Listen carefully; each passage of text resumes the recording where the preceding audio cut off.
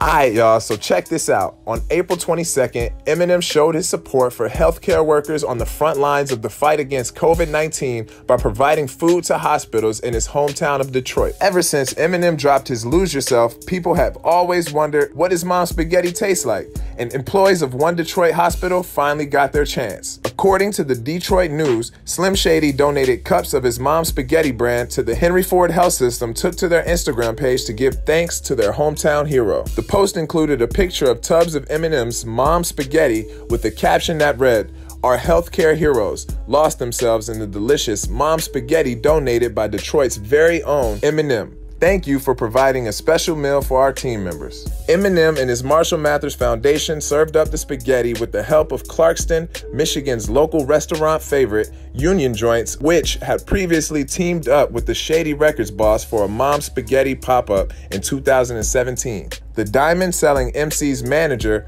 Paul Rosenberg, says more food donations will be delivered in the coming weeks once Union Joints regains the workforce needed to do so. In total, Eminem donated 400 meals to Henry Ford and the Detroit Receiving Hospital. Eminem's charitable act adds his name to a growing list of hip-hop artists who've assisted to the COVID-19 relief efforts by donating food, money, and supplies.